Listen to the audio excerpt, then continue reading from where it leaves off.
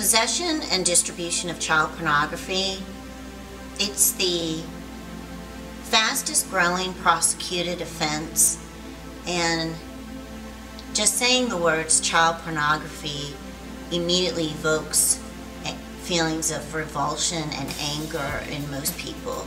I've had success with cases where my client accidentally downloaded child pornography through an email and also a peer-to-peer network.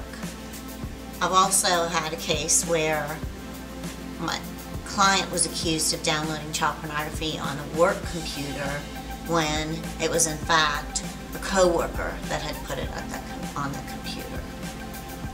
The first thing that I do is I look at the nature of the investigation and the search and seizure of the computer equipment, and I ask, do we have a legal basis on which to suppress the evidence? Sometimes I will employ the services of a computer forensic expert when making this determination.